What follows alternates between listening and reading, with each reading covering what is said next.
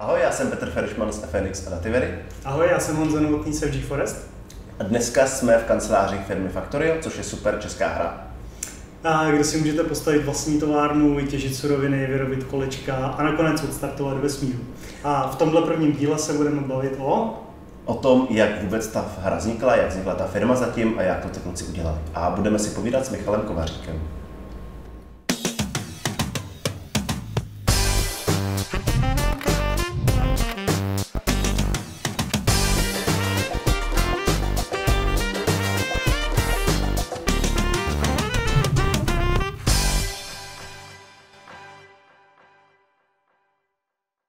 Ahoj Michale, vítej tě v Kafemlejnku. Tentokrát jsme ve studiu Factorio a Factorio je, já bych to nazval jako Czech Dream, to je hrozně úspěšná hra, jak počtem uživatelů, tak i financema.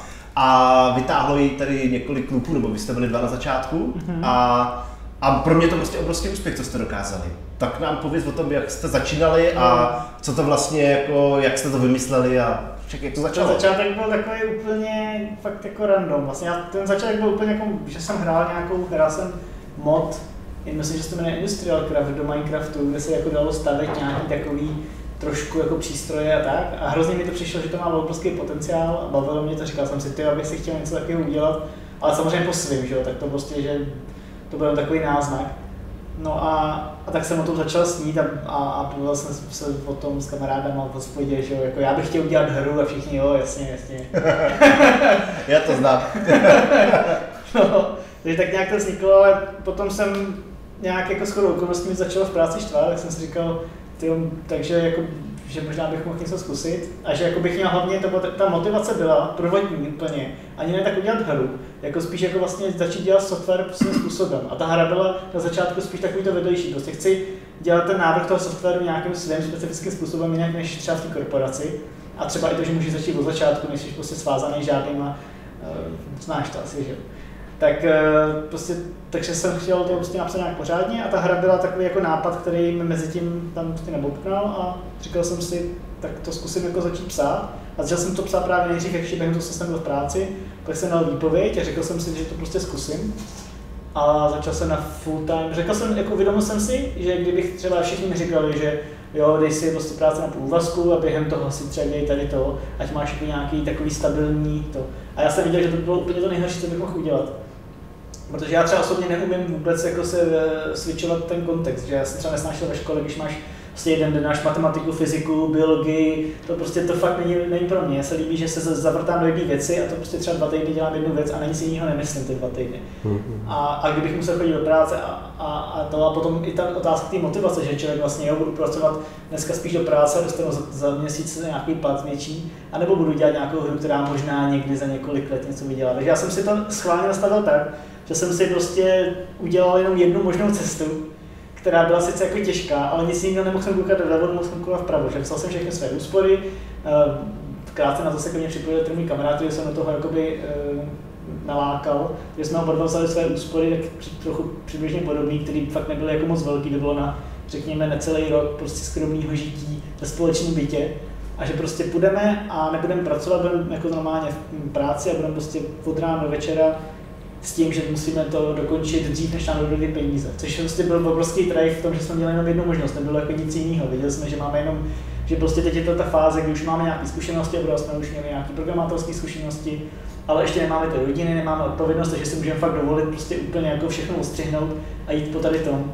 Takže to bylo takový jako jak jsme říkali, jednorázový pokus, nebo ne, jak jsi to řekl. To je jak vždycky. No, one shot prostě, no. A vy už jste měli nějaké zkušenosti s hrama z předtím, nebo jako z klasického programování? Přímo z hrama ne, nebo nějaký úplně drobný, asi měsíc jsem dělal nějakou brigádu a když jsem byl malý, tak jsem si dělal takový nějaký hříčky, ale to jakoby, že bych vyloženě dělal v branži, to vůbec ne. Ale jakoby já si jako doteďka si myslím, že to dělání her ve skutečnosti z 90% je prostě stejný jako jakýkoliv softwarový projekt, takže ty prostě věci, co tam řešíš, jsou ve skutečnosti dost podobný. Já si myslím, že většina, co jsem tak viděl, tak i většina těch projektů selže spíš na tom, že by jako, že to nezvládnou softwarově, než by to nezvládli herně. Tak to na mě působí. Takže tady v tom mi přišlo důležité, že jsme se cítili docela v kamuflecích, se říká? Kramfleci. Jsem se cítil v kramflecích v tom softwarovém vývoji. A tu hru, co jsme říkali, že prostě nějak zvládneme, tak oba dva jsme ty hry hráli a jako myslím si, že jsme se snažili, nebo tak já jsem vždycky měl, když jsem hrál ty hry, tak jsem se snažil jako sám vnímat třeba proč mě to nebaví ta hra, nebo co mě na ní baví, co by v té hře mělo být jinak. To tak nějak instinktivně jsem uvěděl, že asi to možná dělá každý, já nevím, jo, ale instinktivně jsem se snažil vždycky to rozebírat. Takže jsem taky jakoby, takový ten pocit, jako všichni to dělají blbě, no ne, že všichni to dělají blbě, ale takový to, já bych to třeba nějakou konkrétní hru, to je skvělý nápad, ale já bych to udělal líp, tady přece by to šlo udělat nějak jako líp, tak takový ten pocit jako zkusit nějak přetavit do něčeho reálního, což samozřejmě vždycky není tak skvělý, jak to člověk představuje, ale tak to byl takový ten původní, takový ten mindset, ve kterém jsme do toho šli. Ale stejně tam je jako obrovský množství jako znalostí, které nejsou přenositelné z toho běžného, tak většina enterprise vývoje jsou kraďárny plus nějaké takovéhle věci okolo. Create, update, delete. Nebo je to prostě zaměřené takovým jako stylem manipulace s datama, když to hry jsou právě spíš o tom engineu, o grafice, no, aby se svešel do toho renderovacího. Tak já jsem se snažil vždycky třeba i v těch firmách nějak si najít to své mísečko, který bude víc zaměřený na nějaký engine a nějakou takovou, na nějaký takový poskládání. Většinou v těch velkých firmách ta komplexnost je v té velikosti, že tam je prostě velký software, který se musí dát dostatečně strukturovat a organizovat tak, aby to mohlo fungovat dohromady. Ne až tak v těch algoritmech, ale v konečném důsledku to je stejně složitý. Tak jsem vždycky se snažil se nějak dostat do toho, kde se něco učím. A i když jsem si dělal vždycky nějaký, nebo hodně často nějaké své programátorské soukromé jako věci, že prostě jsem vždycky snažil dělat něco složitýho, něco právě kde jakoby myšlenkově do tomu engineu má blízko, jsem třeba dělal nějaký programy na symbolické zpracování rovnic a takové nějaké věci, kde prostě člověk si fakt jako vyhraje s tím programováním. Takže jako mě vždycky bavilo jako řešit takové ty jiné věci, než jenom prostě databáze, input, output, frontend, backend, že? Takže to určitě jako tomu jsem měl blízko. A jazykově jsi teda zůstal na stejné platformě, v čem to vůbec vyvíjíte? No, taková jakoby zvláštní věc, že úplně první verze Factoria vznikla v Javě. Ale mi to trvalo asi 10 dní, já jsem se díky díval do Gitu někde dám, asi 10 dní mi to trvalo, než jsem jako se z Javy vrátil zpátky C++. Ale jakoby nejvíc zkušeností v životě mám C++, tak řekl, že 90%. Jako dělal jsem něco právě i v Javě a takhle různě, ale to C++ tam se cítím jistě a i mám pocit, že vlastně od začátku mi bylo jasný, že budu potřebovat výkon. Budu potřebovat, aby si to mohl extrémně optimalizovat a to C++ za prvý vím kam šáhnout a za druhý to vůbec jde. Takže v té Javě spousta věcí prostě člověk neudělá. Nebo udělá takový hack, že si vlastně napíše vlastní alokátor a to je pak už skoro jako může dělat rovnou C++. No jak to teda probíhalo, jak se začali jste programovat? Jo, my jsme, to bylo tak, že já jsem říkal nějaký takový fakt úplně jednoduchoučký prototyp a když se pak přijal ten kamarád a začali jsme programovat, že jsme měli prostě úplně jako jednoduchoučký věci, grafika nějaká nasprejovaný v Paintu a prostě jsme si udělali nějaký plán. Tehdy jakoby jsem ještě s mým kamarádem, kterým jsme se doznali, než na oba začali dělat hru, ten celkácí strom, jestli vám to něco říká, tak ten mi vždycky říkal, no všechno jakoby nakonec bude stát 10krát díl, než si myslíš, bude trvat 10krát díl a stát 10krát víc, než si myslíš. A já jsem si tehdy říkal, no to oni jenom prostě neumí plánovat, to se bude úplně stejná. Jako. takže jakoby tehdy jsem měl plán něco jako, že za 3-4 měsíce budeme mít nějakou jako základní verzi, za další 2 měsíce to odladíme a prostě do konce roku je to konec, jo, hotovo. Takovýhle jsme měli plán z Dativery teda, a teď je to rok a dostáváme se teprve do toho, že bude ta první verze.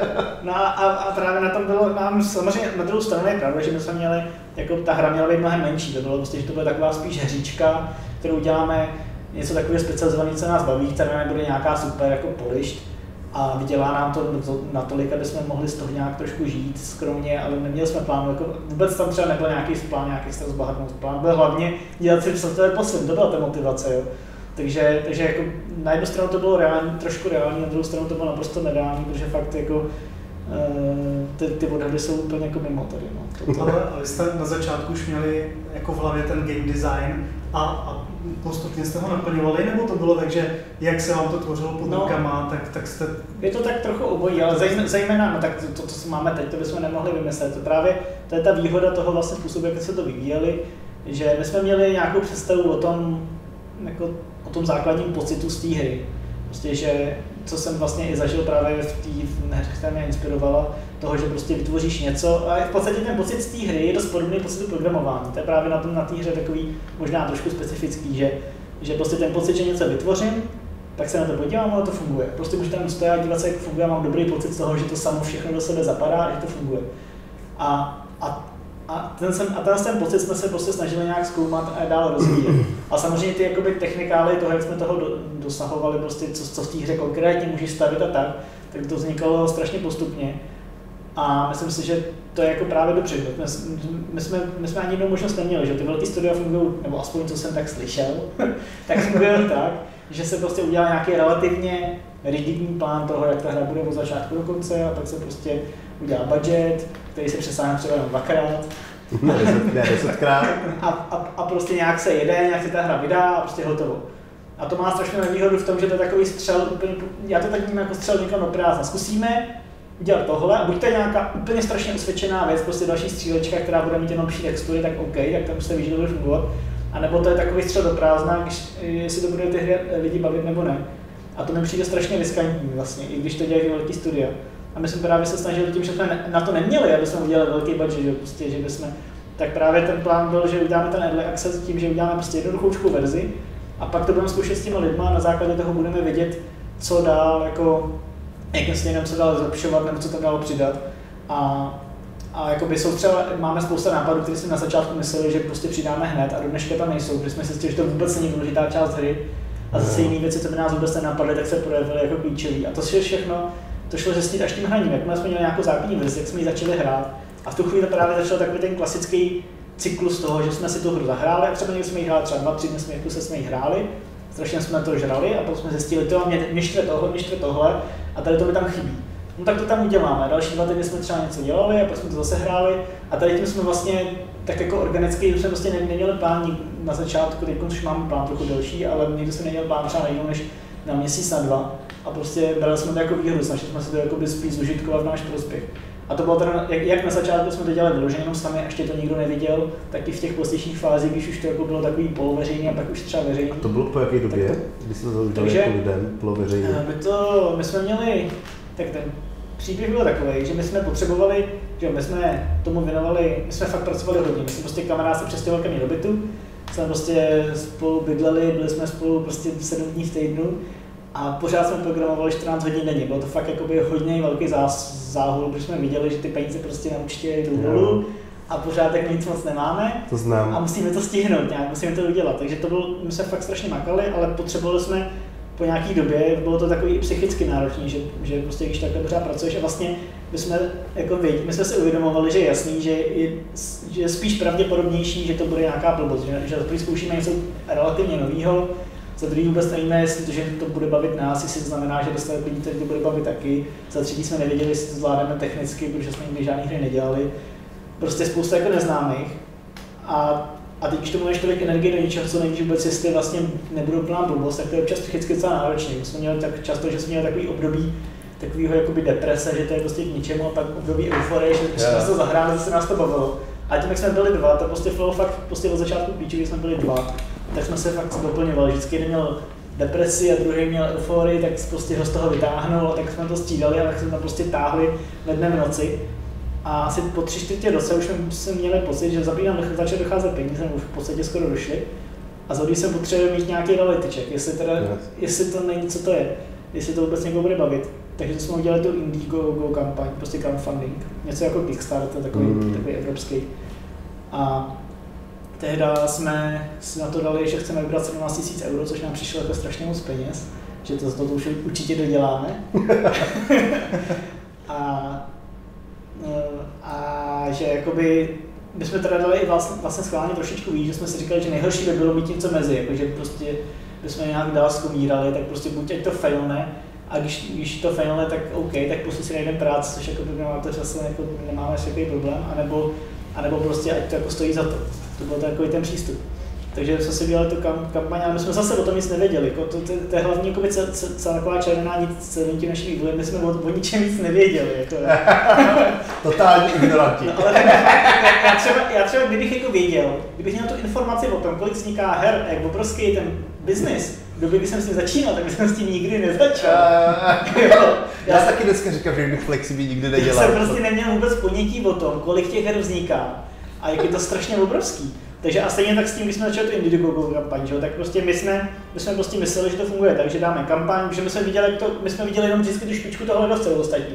Že prostě udělali kampaň, vybrali peníze, no tak jsme udělali to samý, že udělali jsme nějakou podobnou kampaň, nějaký odměny, jako co máme v plánu a tohle. A že se to dá na tu stránku, až my si to mysleli, že to funguje tak, že ta stránka je to, co přinese ty lidi, že na té stránce prostě, na tu stránku chodí lidi, kteří přemýšlí, do čeho by dali peníze.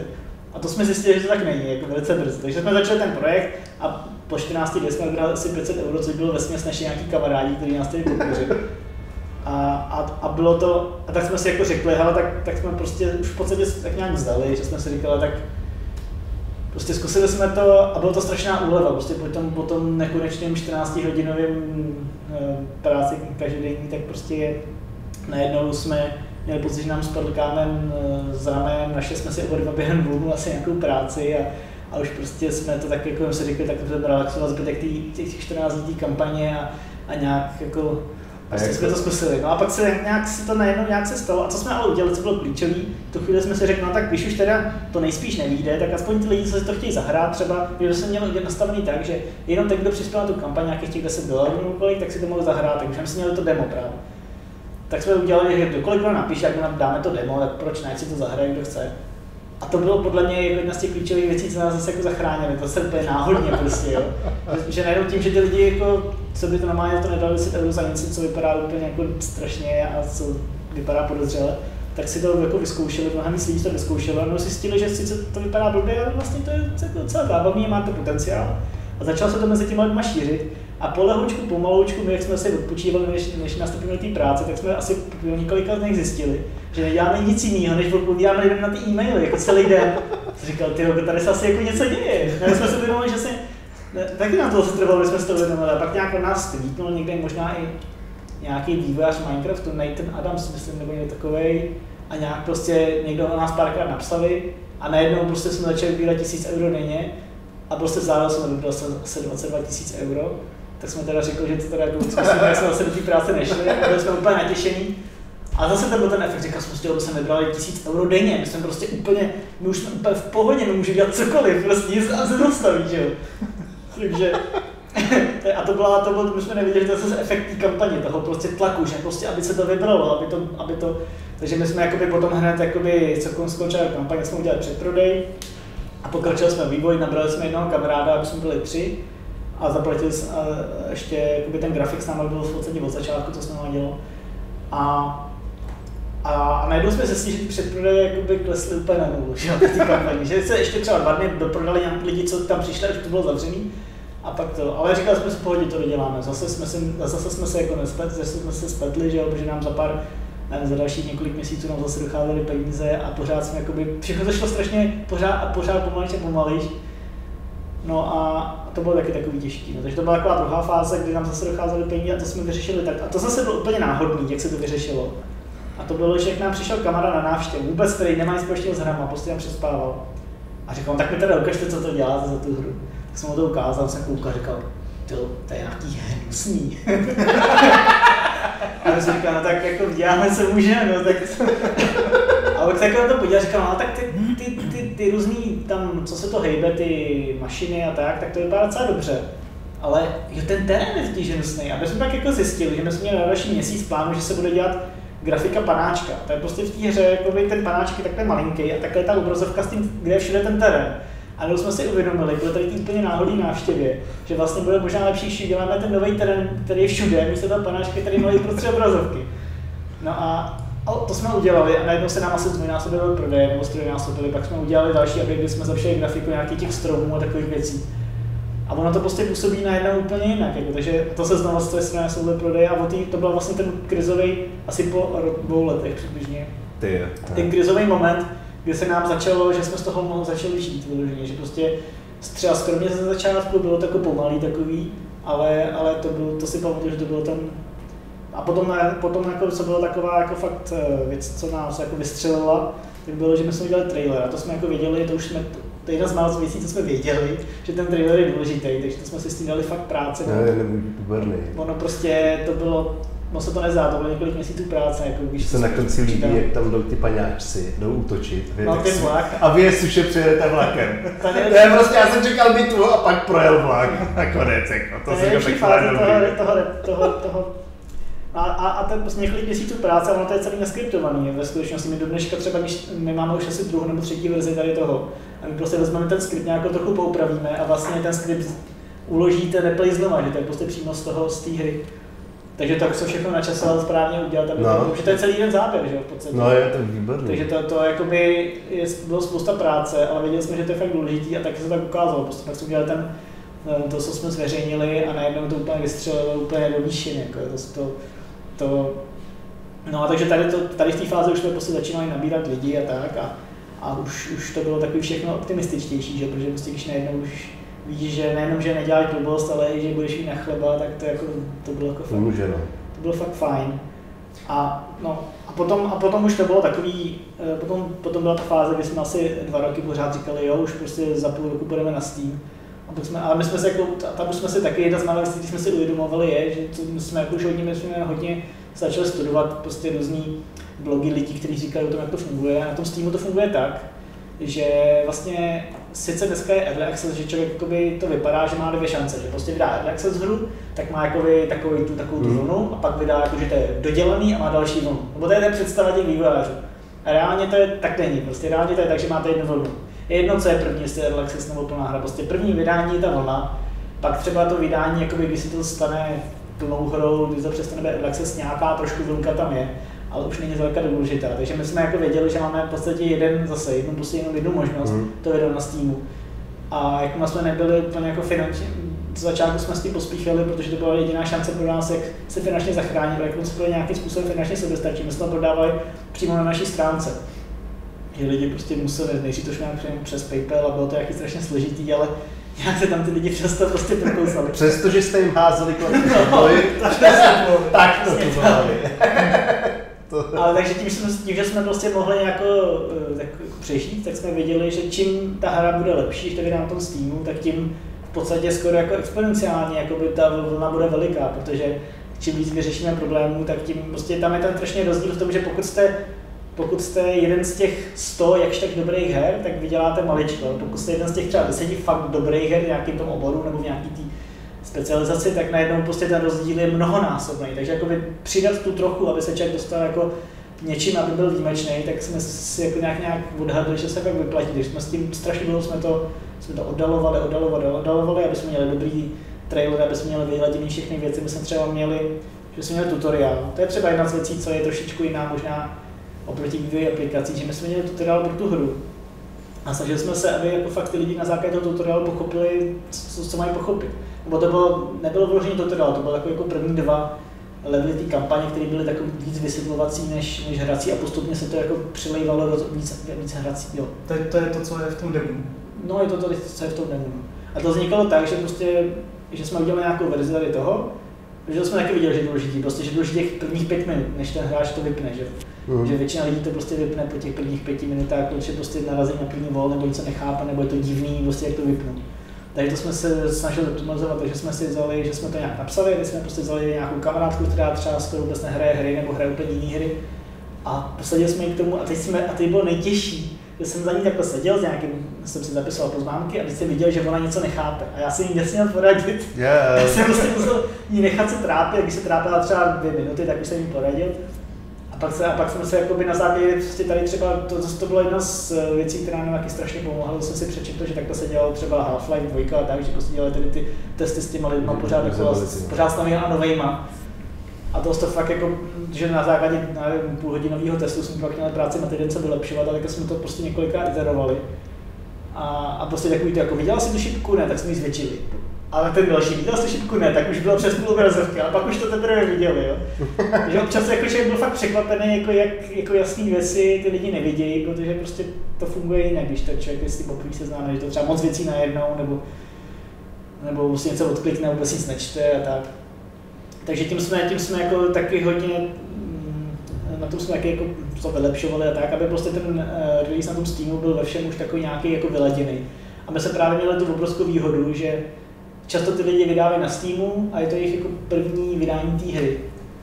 A to si myslím, že to by třeba to by bylo strašně těžké, protože tím, že my jsme měli nejenom, že jsme měli, už jsme to jako vydali public, ty lidi to hráli, my jsme měli spousty třeba bugfixů už kvůli tomu, že ty lidi to prostě otestují vždycky, to už je zkušenost, prostě my třeba vždycky před releasem prostě to nějak hrajeme, třeba týden máme hru, že hrajeme multiplayer, všichni hrajeme a přijde nám, že všechno funguje, to bezchybný. To vydáme a prostě 100 bugfix, 100 bug reportů první.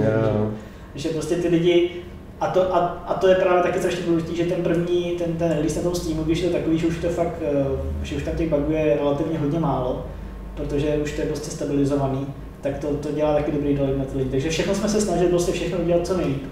No a myslím si, že potom jako je to, a na tom Steamu se to vydali myslím, že před 2 rokama nebo nějak tak, takže asi po 3 letech od začátku. Že je to celkově 5 let, co jsme začali. A to se to jako nám vyplatilo, že to fakt jako tady za všechna práce a příprava prostě se nám zúročila jako mnohonásobně, že jsme asi za první, já nevím, měsíc na Steamu jsme viděli 3krát více než za celou dobu dohromady předtím, jako, že ten Steam fakt jako, tam to je člověk, kdo si získá ty peníze. Takže to je taková jako, a samozřejmě tam to zase bylo, že byla vlna a pak šla jako dolů, akorát my to teda nějakým způsobem to máme tak, že to není úplně na nule, že prostě pořád se to prodává docela dost slušně, že pořád jako úplně v pohodě zaplatíme ten vývoj a ještě nám jako docela dost zbyde. A nevím přesně jakoby, čím to je. Máme jako několik teorií, ale no, jako, to bych rád slyšel, ty teorie. Ale jedna z věcí, čím to je, že se ta hra pořád vyvíjí, že prostě my máme cca jednou za pár měsíců máme vždycky nějaký major release a tam vydáme fakt věci, co ty lidi chtějí, nebo co si my myslíme, že chtějí. A já to vnímám tak, že jako ty lidi, co tu hru už hráli nebo hrajou, a sice už zaplatili, už nezaplatí znovu, ale způsobem je to pro nás i takový náš kapitál, protože když my ty lidi přinutíme znova se k tomu vrátit, začít to hrát, tak každá minuta, kdy hrajou, je svým způsobem se vrátí v tom, že oni třeba to někomu řeknou, jo, co ty děláš, co teď děláš, teď zase hrajou to Factorio, no, tak já se teda podívám, co to je, když to furt hraješ, jo, nebo prostě se to nějak jakoby pomáhá to šířit, protože se tomu ty lidi vrácejí. A i to, že ta hra žije, tak samozřejmě typicky se ptáš, jestli ta hra už je mrtvá nebo ne, že? Tak to znamená v podstatě, jestli se nějakým způsobem na ní pracuje. A co si myslím, že tak jako dobrý, to je takové, co jsme se na sebe ušili, ten náš Friday Facts. A jsme se rozhodli, že uděláme nějaký blog, z začátku to bylo takový hodně nahodilý, že jsme tam psali prostě, že jo, jsou 4 ráno a programujeme a je tma a chodí kočky v noci a my tady programujeme. Ale pak jsme jako začali, jsme si řekli, že by mohlo být něco pravidelného. A začali jsme fakt každý pátek vydávat blog post o tom, jako co děláme. Prostě nebylo na to nějaký úplný pravidla. Vždycky jsme se snažili mít tam nějaký obrázek a mít tam prostě něco, nějaký vhled do toho, co třeba řešíme, nebo co plánujeme, jak to prostě, co zrovna jako bylo, co jsme mysleli, že by pro ně bylo zajímavé. A to jsme teď už máme asi 180, takže už to děláme v podstatě, už to děláme asi přes 3 roky. Fakt každý pátek všechno se ani jsme ho nevynechali. A to je prostě, to třeba si myslím, že je takový, že dělá dobrý efekt, že člověk si přijde na tu stránku factorio.com a teď tam vidí vpravo, že blog posty a vidí, že to pořád je, že tam je ten vývoj, že to není nějaký jenom mrtvý projekt. A to, že si ty lidi to čtou a docela to hodně pomáhá té komunitě. Celkově si myslím, že ten důvod, proč to podává, je, že ta komunita je relativně aktivní, že my jsme v začátku to dělali tak, aby tam šli dělat dobře mody. Že třeba já jsem hrál nějaký třeba ten Minecraft nebo i nějaký jiný hry a vždycky s tím modováním to bylo takový vždycky přes ruku strašně. Tak my jsme se snažili od začátku to nějakým způsobem vymyslet, aby ty mody byly takový integrovaný v tom a aby nemuseli mít nějaký mod manager, jak kdo ví co všechno, že k tomu a takový ty vždycky návody, prostě 20 kroků to musíte udělat, abyste nainstaloval tady ty mody a tak. A aby to hlavně se třeba, že aby člověk, co v těch hrách často nešlo, prostě byl problém, že třeba nainstaluješ nějaký mod, hraješ s ním a pak ho odinstaluješ a můžeš ten save dál hrát, že? Nebo prostě můžeš během té hry jedný třeba přidávat, odebírat a tak. A to, že teď už máme i mod portál oficiální a takhle, tak to jako taky si myslím, že pomáhá. To je taková moje teorie, že ty lidi mají prostě my nikdy nemůžeme vymyslet toho, co ty hráči, to je prostě úplně jako, to je strašně nevyhratelná bitva. My třeba často z těch modů jako si bereme ty nápady, že někdo dělá mod a my to v podstatě skopírujeme. Jako, a co je třeba nejzajímavější mod, co máte? No, nebo který tě zaujal? Jako třeba, no tak jako co se týče jakoby historie, tak třeba byl mod, který byl Blueprint mod. A to bylo, že prostě člověk mohl jako postavit nějaký 2 předměty v rohozích nějakého obdélníku a ono se to v tom nějak si to zapamatovalo, co tam bylo postavené a pak si mohl někde jinde skopírovat to samé, co bylo postavené. A to bylo docela dost oblíbený ten mod. A to jsme si řekli, ale bylo to strašně přes dobu to používat. Tak jsme si řekli, že na základě toho jsme vlastně potom úplně integrovali blueprinty do té naší hry. A samozřejmě, když to máš integrovaný nativně, tak je to něco úplně jiného, že prostě máš nějaký předmět a vidíš náhled toho a je to prostě, že to funguje jako, že to funguje tak nějak se vším. Takhle jakoby takovýchhle věcí pár jako je, jo. Potom samozřejmě jsou takový ty velký megamody, který najednou, aby si to, co u nás uděláš na 2 kroky, tak v tom megamodu uděláš na 20 kroků a když prostě se dostaneš nějaký první automatizace, nebo když se dostaneš něčemu prvním složitějšímu, tak už máš prostě ohromnou továrnu. Tak to potom jako každý si jako vybere, co chce, to já úplně nemůžu říct, jako, co je nejlepší mod nebo největší mod. Nebo... Ne, co zajímalo tebe, jako, nebo ti přišlo nejnápadnější od těch uživatelů, ale třeba ty blueprinty si říkal. No tak to třeba, to asi takhle stačí. A jakým způsobem izolujete jako ty mody, aby to tu hru nerozsekalo? To je přes nějaký jako jenom interfejsy? No je to, jestli já nevím, jak můžu být technický. No určitě, my jsme tady vývojáři. No jasně, ne, takže tam nemyslím si, že to máme udělané úplně nešťastně, my používáme Lu, kterou třeba kdybych se mohl vrátit v čase, tak bych ji asi nepoužil. No ona má takový hrozný divoký jazyk, jsme to používali v Delphi někdy v roce 2002 a to bylo hrozný. Jako. No, jakože hlavní, jako jedna z hlavních nevýhod pro nás je, za první jsou tam věci, které prostě do dneška jsou způsoby, jak můžu asi na 3 řádky tu hru prostě schodit. A v podstatě opravit je natolik složitý, že se to v podstatě nevyplatí. Jo. Potom jakoby to souvisí s tím, jakým způsobem se binduje ta lua, potom nebo ty objekty, nebo to, jak se to tváří, že to má objekty, to nemá ve skutečnosti objekty, jak se binduje na to naše C++, a aby to bylo taky nějakým způsobem efektivní, aby se při každém volání nekonstruovaly nějaký obrovský objekty, tak to musí být udělaný tak nějak. No je to takový, s tou je to takový zvláštní, potom taky problém s tou je ta serializace, že my vlastně potřebujeme, to je pro nás úplně klíčový, že to můžeme mluvit třeba o tom, jak máme dělat ten multiplayer, a my potřebujeme mít jako fakt perfektní serializaci toho herního stavu, aby jsme mohli mít ten multiplayer. A s tou Luou, jako ono to jde, ale nejde všechno prostě. A je to tak, že my teď v podstatě musíme instruovat ty lidi, co píšou ty tu Lu, aby ji psali určitým způsobem, aby prostě neudělali chybu v tom, že to pak bude synchronizovat ta hra. A to je třeba jako že to by prostě mělo být dokonalý, to prostě mělo být, že píšou, co píšou, tak se to prostě uloží.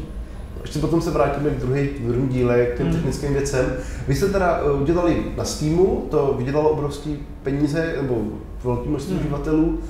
A takže vám vlastně nekončí, že vy ty hry mají tu bouli a pak je konec a ty teda pořád žijete. Jakoby úplně přesně nevím, jak to mají ostatní hry, jestli mají vyloženě konec, já si myslím, že asi nemají úplně konec. On ten ocas je dlouhej. Ale ten ocas je rozhodně dlouhej a vidím, jako občas se stane, že už to jde třeba dolů a pak se udělá nějaký video nebo Vánoce jsou nebo něco a zase je to takový, že pořád prostě vlastně nevím přesně, jak jsem ztratil nic. Tak možná ještě by mě zajímalo, ty plány do budoucna. Já jsem se chtěl zeptat, kdy vyjde 1.0. No jasně, já jsem hlavně co tam chystáte, jako tam... Za první, já jsem tady podepsal, já tam takový papírek, na který jsem napsal, že my už si to děláme srandu, protože my máme na našich to znám vždycky, neslibuj nic, ale já jsem nic neřekl, nebo skoro nic. To je jedna z věcí, co jsem se naučil, že jako nic neslibovat a pak už jsem začal psát takový to. Rádi bychom směřovali, aby ten release byl někdy kolem března, ale ještě nevíme, jako je to takový naše snažení. A pak samozřejmě se z toho stane, jak to, že je březen a už jak to, že to není, že jo? Takže... Ale kdy teda vyjde? Kdy si myslíš, že vyjde? Takže já jsem to napsal na takový, já si jakoby doufám, že by to mohl být tady ten rok. Doufám. To je dobrý, protože to platí každý rok. No ano, a my právě se měli na našich stránkách vždycky jako hra vyjde v létě 2015 a pak tam vždycky někdo napsal bug report. Už je 2016, tak jsme to změnili. Létě 2016, létě 2017. Takže jak jsem si řekl, že by se tam mohli napsat vyjde v létě tohoto roku. A na druhou stranu, jako proč to vydávat? Teď vám ta alfa funguje tak parádně, já si myslím, že zase v nějaké době jako přijde konec, kdy už tam není co vypopečovává. No je to takhle. A že bude čas se posunout dál, ne? Nebo... Tady to mám jako dost. Jsou 2 důvody, proč jakoby to vydat, nebo si to v podstatě doučí měřit jenom psychologicky, nebo si řekneme, OK, tady to je verze 1.0. Ale je to důležitý za první. tím vlastně říkáme, když máme verzi 1.0, prostě možná to budeme nějak dál vylepšovat, ale prostě tady to je tak, jak jsme to chtěli. Pokud to chce třeba někdo skritizovat, udělat recenzi nebo udělat nějaký kritický video, což někteří lidi nechtějí dělat u nedokončených her, protože to je hrozný. Ty prostě řekneš, že se tady na té hře nelíbí tady ty 3 věci. A za měsíc už to je neaktuální. Protože pro ně to byla důležitá recenze, tak to spravili. A vlastně. A nebo ti řeknou, no to nemůžeš kritizovat, to ještě oni přece jako udělají. Takže oni si schválně jako dělají někteří YouTubeři, speciálně ty dobří, si dělají jakoby třeba recenze jako let's play, jsou jiný, ale recenze typicky, až když ta hra je dodělaná. Takže tím tak my říkáme OK, tak teď jsme tady už připravení na tu kritiku. A pak je to taky trochu o tom, že pro nás psychologický, my jsme dělali to Indiegogo kampaň a všechno, tak my v podstatě prodáváme Early Access. A tady tím jako vlastně už my ztratíme to, že jsme dlužní něco, že jsme dlužní někomu něco jako dodat. My jsme to teď dodali, něco navíc už prostě jenom navíc, nebo třeba někdy možná uděláme nějakou expansion nebo něco, ale to už je všechno navíc a už je to jako dobrovolný. A to je psychicky je to dost důležitý pro nás osobně, jako, že on se to nestává, už je to 5 let a prostě 5 let pořád jako v podstatě něco splácíme jakoby těm lidem v našich hlavách. A ty lidi třeba reálně dostali vlastně nakonec mnohem víc, než očekávali jako v tom, co všechno dostali, ale pořád jako to není oficiálně dokončené. Kdyby zajímalo, hrajou vás ještě ty lidi třeba, kteří vám přispěli na Indiegogo, nebo máte nějakou statistiku, jak dlouho? My těch statistik moc nemáme v skutečnosti, tady v tom jsme taky hrozně punkoví. Jako, my jsme chtěli něco mít, ale pak jsme na to nějak neměli čas. A jako občas tam třeba, jako když jsme měli Friday Fact, jsme psali právě, že to je přesně 5 let, tak tam někdo napsal, jo, to už je 5 let od té doby, co jsem to sponzoroval na Indiegogo, tak jako jsou asi nějaký lidi, co minimálně třeba to čtou už delší dobu, že jo? Ale tak samozřejmě, když tehdy to podpořilo 1000 lidí a dneska už to koupilo 800 000 lidí, tak je jasný, že to 800 000. Je to něco Já jsem poslední číslo slyšel 600. To jsem na stránce. Už 800, jo. Něco takového 850, no něco takového. Ještě 850? 50 000 uživatelů sem, 50 000 uživatelů tam. Hele, víš, jak je vás celý tyhle přednášky, jako toho rozhovoru pocit? No, my jsme jako asi omylem udělali tu hru. Používají 850 000 lidí, ale já vlastně nevím proč, to je asi omylem. Ale samozřejmě spousta věcí vzniklo omylem až štěstí. Ne, já si myslím, že to je dobře odbřený, ale samozřejmě, jakmile jsme prostě si všimli, že něco děláme špatně, nebo jakmile jsme měli pocit něco zlepšit, tak jsme se tím okamžitě jako z toho poučili. Jako to si myslím, že to klíčový, že prostě se prostě do toho vrhnete, jako řeknu i klidně, ale iterujete a iterujete 1000krát a to je to klíčový. To si přesně takhle bych to řekl. Ale dělali jste jako nějaký aktivní marketing, nebo to bylo fakt jako to jsou všechno aktivní kampaně, ne? Ne, tak ta Indiegogo byla taková aktivní, a to jsem vlastně ještě neřekl s tím Indiegogo. My jsme udělali to Indiegogo, to je takový trochu přeskáčka, ale my jsme, když nějak to jako nešlo, že jsme mysleli, že tam nikdo nechodí, že nikdo neplatí, tak jsme nevěděli co. Nebo jsme to možná měli trochu připravený, že budeme psát na fóra, tak jsme si prostě našli seznam asi, já nevím, 100 nějakých fórů o hrách a nějaký seznam YouTuberů. Napsali jsme YouTuberům, ty nás všichni ignorovali samozřejmě, protože prostě tím píše každý. A pak ty fóra, tak jsme prostě vždycky se přihlásili, napsal jsem jako někde nějaký, zkoušel jsem být co nejméně intruzivní, jako nějaký topik, jako ukažte novou hru nebo něco, tak z poloviny nás zabanovali vždycky, že jo, a polovině další z toho zbytku, jako buď na to nikdo nereagoval, nebo bylo takový jako těžký, ale i tak prostě bylo to vlastně na začátku jediné, co jsme jako věděli, že nám nepřišlo, jsme se dávat nějaký peníze, vyloženě jako že reklamy, někde nějaký bannery nebo tak.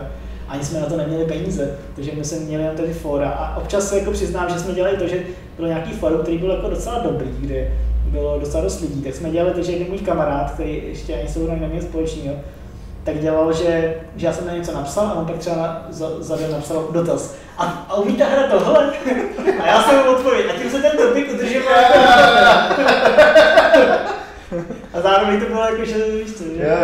Jo, ono to tam namíchat ten marketing je jako to těžký, ale ty si ještě řekl jako s tou kampaní, s marketingem třeba, že ono je hrozně tenká hranice od tím, jako kde je ten produktový vývoj a kde je marketing, jo, protože ten produkt, který je dobrý. Co to znamená produktový vývoj?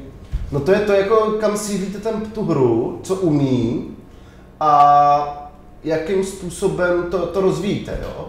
A to vlastně marketing je jako cílení na trhy. Jo? Marketing není to, že ta dívčina v tom marketingovém oddělení vymyslí někam nějaký PR článek. Marketing je to, že vy se rozhodnete, že tu hru vylepšíte tímhle způsobem, protože potom uživatelé volají. A protože to uživatelé potom volají a vy jim to dodáte, tak oni jsou spokojení a šíří to dál. V tom ideálním světě možná jo. Ne, ale já neříkám, že jako o to nemáte nikomu říkat, jo, ale ten hlavně jako marketing. Já chci říct, když se ptali, jestli jste dělali nějaký marketing, tak já bych řekl, že celou dobu. Jo, ale není to tak, že jste nedělali jste reklamy. Já si jako v těch áčkových hrách, takový ty, co mají $100 milionů na vývoj, $100 milionů na marketing, tak tam to podle mě je tak, že prostě ta hra udělá a pak se prostě ty peníze narvou, aby to všichni viděli. Že? To jako asi není samozřejmé, že to, co říkáš, to je spíš jenom jako podle mě. Ne, ale oni, já vím, tak já mám zkušenosti z firmního softwaru a tam prostě jakýkoliv peníze ti nepomůžou, když ten produkt je špatný a když ten produkt je dobrý, tak se to potom jako prodává snáš. Nechci jako říct taková ta představa, jako že se to bude prodávat samo, jo? To prostě je nesmysl. Jo? Ale ten klíčový marketing je prostě ta spolupráce toho prodeje s tím cílením toho produktu a tvorbou toho produktu.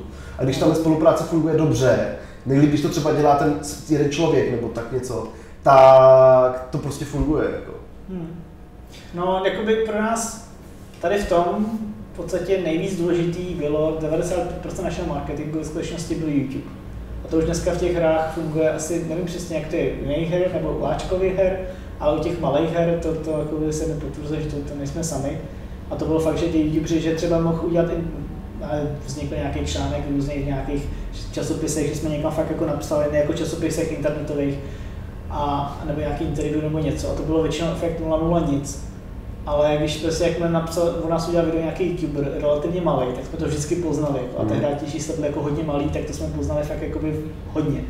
Prostě to jsme se tak uvědomili, jaký to má mají obrovskou moc a cenu ty YouTubeři minimálně v těch hrách. A taky jsme pochopili, že není jakoby, že nefunguje to, že jim budeme psát.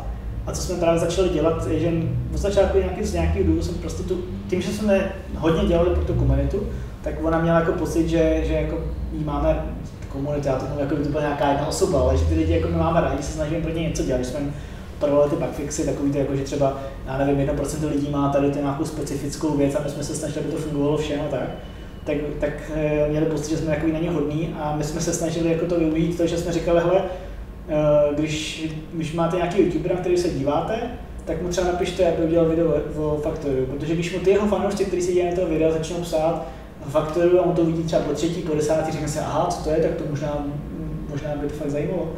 A takhle jsme se snažili a to si myslím, že to bylo to, co fungovalo, že jsme ty lidi fakt posílili, aby to říkali těm YouTuberům a jakmile samozřejmě za začátku to bylo těžké, že těch lidí máš málo a tím pádem máš, ale jakmile se začalo trošičku nabalovat, tak to začalo fungovat skvěle, protože od určitý chvíle pak už samozřejmě ten YouTuber už tu hru třeba někdy viděl a jakmile to třeba, je to tak, že oni jsou takový, já nevím, jsou takový, jako, já bych to vyznačil jako takový grafy, že jsou takový ty vůdčí YouTubeři, pak jsou takový ty menší na ně napojení, co třeba, ale když nějaký té skupině, ten vůči YouTuber udělá video, tak najednou prostě to je něco cool, tak ty ostatní už taky musí udělat o tom, takže pak to fungují takový laviny vždycky. Jako.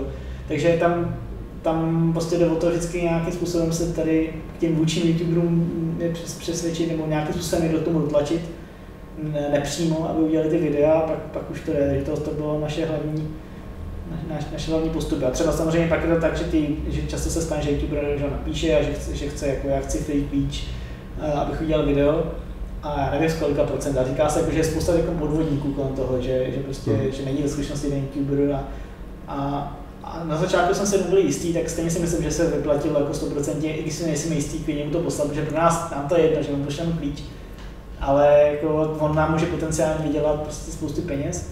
Teď už jsme se jako naučili, že je dobrý, že vlastně že mu jde nějak napsat na ten YouTube a on ti to potvrdí, že to je fakt on.